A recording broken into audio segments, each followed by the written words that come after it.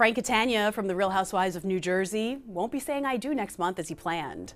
Dolores Catania's ex-husband was set to tie the knot with his fiancée Brittany Mattessich on November 9th on Captiva Island off the west coast of South Florida.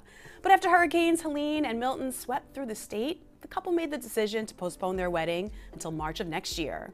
Frank told People magazine that he and Brittany initially held out hope that their wedding could go on as scheduled after Hurricane Helene made landfall as a Category 4 storm. However, less than 2 weeks later, Hurricane Milton hit Captiva Island more directly as a Category 3 storm.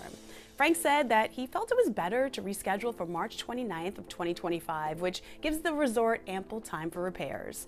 Frank said he received the news before his fiancée and held off on telling her because he did not want to see her reaction, but revealed that Brittany took it much better than he expected.